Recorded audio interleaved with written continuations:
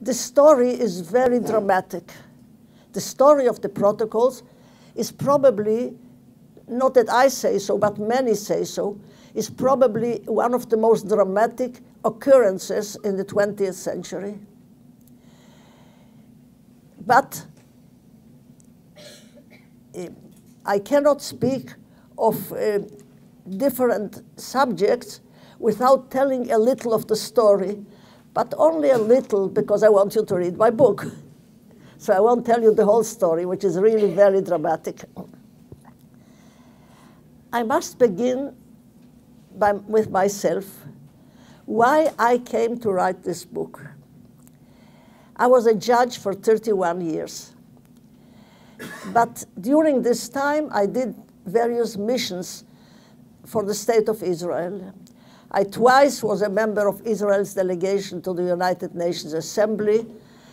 I was on Hasbara missions around the world.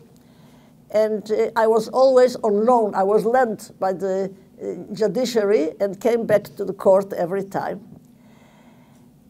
31 years I served in the court. But during that time, when I was on missions, including twice at the United Nations, I encountered the Protocols. I must tell you, I grew up in Israel, and we never, in history lessons, we never talked about the Protocols. Nobody mentioned the Protocols. I knew about something that I was told it is some kind of forgery, forget it, it's a joke, it's nothing. But when I was at the United Nations and also at UNESCO in Paris conference, they mentioned the Protocols. And when I was at the United Nations, I was told that every time that I was representing Israel, I was told that every time that they attack Israel, at the end of the meeting, I have the right of response. So there were many delegates from nations that never, ever used the right of response because they were never attacked. But Israel was attacked every day.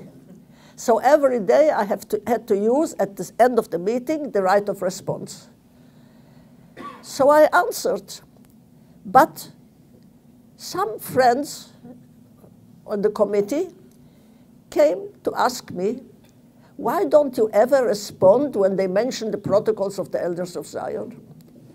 I said, because this is a joke. I cannot treat it seriously. And they told me, including people from Brazil, they told me, you are joking. In our country, it is bestsellers.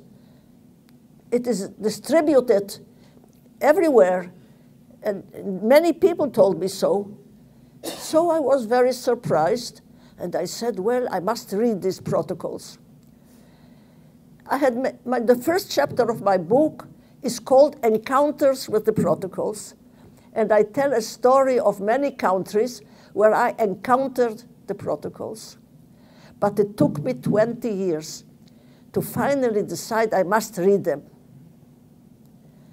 And then I discovered a very strange thing. The Protocols were translated into every language in the world, but every language in the world, except Hebrew. They were never translated into Hebrew. The Jewish people didn't need it. Why? Okay, so the Goyim said. It was translated into every other language. Also Yiddish, but not Hebrew. So I took it from the university library in English. Actually, my English is like a mother tongue. It is not my mother tongue, but it is like. And the book, actually, I wrote in English first, because I thought who in Israel would be interested. That's another story. Anyway, when I read the Protocols, I had a sleepless night. Has anybody here read the Protocols? The Protocols itself. Not the whole thing, but... Usually in an audience, there is not one person who has read the Protocols, because who needs the Protocols? But when I read it, I was so flabbergasted, if one can use such a word, flabbergasted.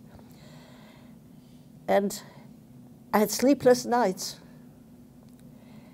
And I felt I had to do something about it, but what do you do? And that's a long story, how I came by chance, really by chance, to hear about the Bern trial, of which I will tell you later, and where I was invited to a speech on a different subject in Bern, Switzerland. That is when I met persons who knew about this trial, and that is when my journey with the Protocols began. It was really a journey with the Protocols. And I felt in my bones that I had to do something about it, because it so appears that the truth about the Protocols, the real truth, was told in some books. Not in many languages, but there are some books. But all the existing books that were written were academic, with a lot of footnotes. Somebody got a grant at a university and had some assistance, and they wrote a book, but who reads books with a lot of footnotes? Who takes them on an airplane? So I decided that I must write a book for the general readership, for the general public, no footnotes, just tell the story. And it burned in my bones that I have to do it quickly. So everybody thought I was crazy when I decided to retire from the court 5 years before my compulsory retirement age to research and write this book. They thought I was crazy. I was at Supreme Court already, and they said, how are you doing this? They told me, the Protocols have waited so long, they can wait another few years. I said, no, they can wait, but I can't. If I don't do it now, I will not do it. I had no idea what I was getting into. I had no idea that it will take me 6 years to research, and it was a solo project. I had no academia behind me. I had no assistants, no secretaries, nothing. All alone with my laptop, went to different countries. I didn't even know how to look at archives. Everything alone, except one assistant who was a Russian professor in Israel, and he helped me with the Russian archives because I don't speak Russian. So the only one who helped me with Russian and went with me to Russia was Professor Boris Morozov.